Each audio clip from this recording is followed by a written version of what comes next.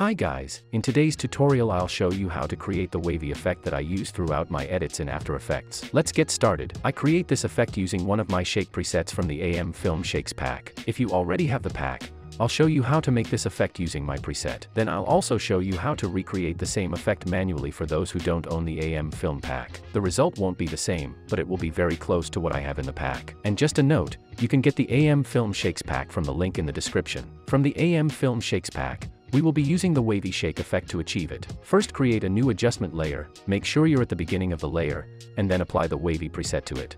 If you play the video now, you'll see it's just the wavy shake effect. But to make the wave last longer and cover the entire clip, press U on your keyboard. Then we will need to stretch the turbulent displace keyframes. Let's select them. Now hold Alt on your keyboard, and drag the last keyframes all the way to the end of the clip. Now let's play the video.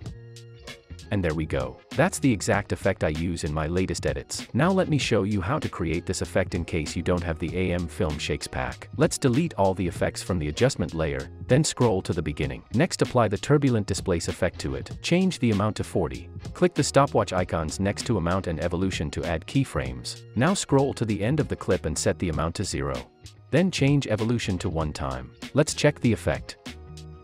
And it's done. It looks super smooth and really cool. Now let's add a VR chromatic aberration effect to the adjustment layer to make it look even better. Set the fall off distance to 60, and enable fall off invert. Then make sure you're at the beginning of the layer, and click the aberration red and aberration blue stopwatch icons to add keyframes. Now scroll to the middle of the layer and set aberration red and aberration blue to 0. Next, press U on your keyboard to reveal the keyframes. Select only the aberration keyframes and press F9 to easy ease them. Then open the graph editor, right-click here, choose Edit Speed Graph, and create a smooth curve.